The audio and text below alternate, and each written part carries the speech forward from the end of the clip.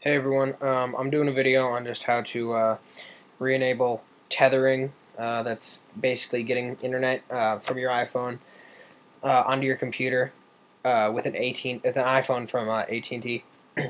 As I'm sure you've heard in OS 3.0, AT&T is going to either charge you for it or you're not going to have it. So I figured a little bit of a kind of a way around how to do this. And there's no jailbreaking needed or anything like that. So I figured it out, two different combinations of a couple things. But anyway, it has to do with the iTunes strings that you can extract from the executable, and also the iTunes itself.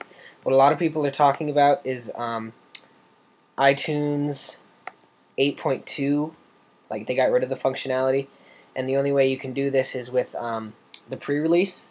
But you only need that for Windows because you can do this. Okay, so anyway, you're going to need iTunes and Terminal. Both should be on your Mac.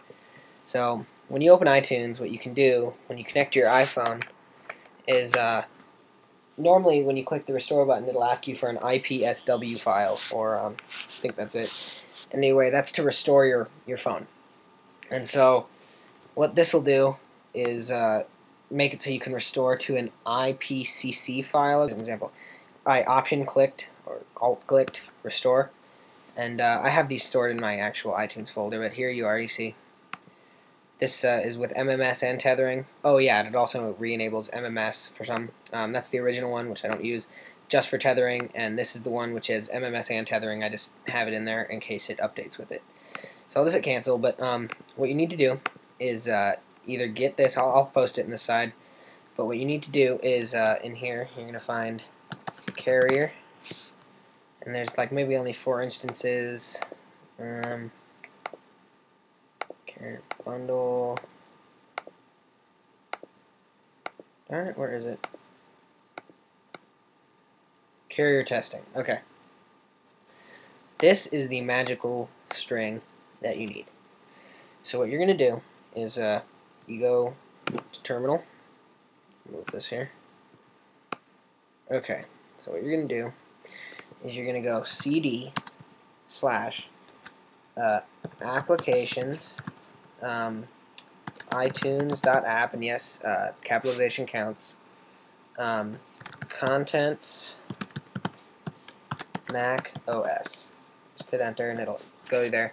So what you're going to do is if you display, the directory, it'll just say iTunes. So what you can do from there is you can either extract the string, which is how you can do it, which it's like strings. It has to have spaces in between everything, and then where you want it to go. So anyway, from here what you can do is you can go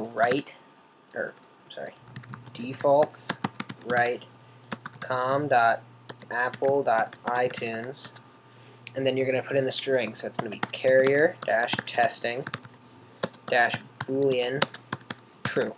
Now I'm not going to do this because I already did and I don't want anything to get messed up, but when you do that, and make sure iTunes is not open. Make sure you quit it before you do this. Hit enter and it'll just do that. That's all you need to do. And when you open it back, when you open iTunes back up, I see IPCC files. So I'll post the MMS and tethering and the tethering in the links in the sidebar so that you guys can download it. You can also look for these online. I'm sure you can find them somewhere if the links aren't working. So that's just an easy way to do that, and I will demonstrate if I can that tethering is working. Let's see. Let me just turn off airport, and I know you can't see the I know you can't see that I don't have any Ethernet plugged in, but I don't, I promise. And I'm going to turn on tethering, USB. Okay, and I have it tethering, and there's a little blue banner running across the top of mine, and you can see IP address acquired, which is off my iPhone. It's using 3G. So then let me demonstrate this. It'll say sync in progress. I'm just going to cancel that. Still tethering. Okay, so as you can see, I'm on Google, and my airport's off. I am tethered. Let's just demonstrate MySpace. Now, since I am on Singular's data network, it's not blazing fast, and I don't know why, but I don't have very fast 3G coverage right now.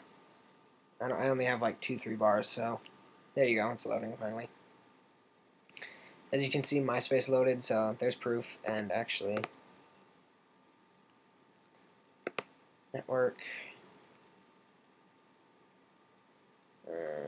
Ethernet, here it is. It says Ethernet adapter, but that's how the iPhone hooks up. So that's just an easy way to do that. MMS I still can't get working because I don't have a plan from AT&T, but it is there. So I just thought I'd tell you guys that. So I hope you guys have a lot of luck with this, and bring down AT&T because they've ripped me off plenty, and they're finally getting a taste of their own medicine.